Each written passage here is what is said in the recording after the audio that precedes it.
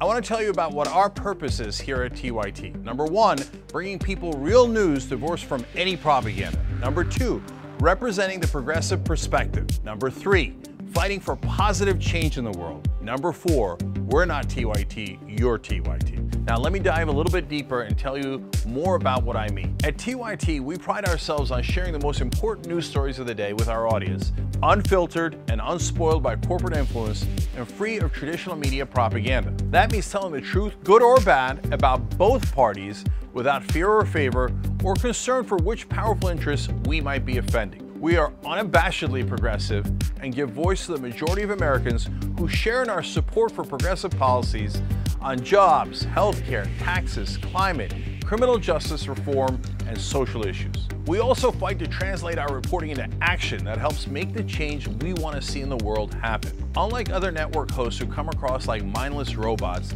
with no opinions of their own, our hosts are passionate about the stories we cover.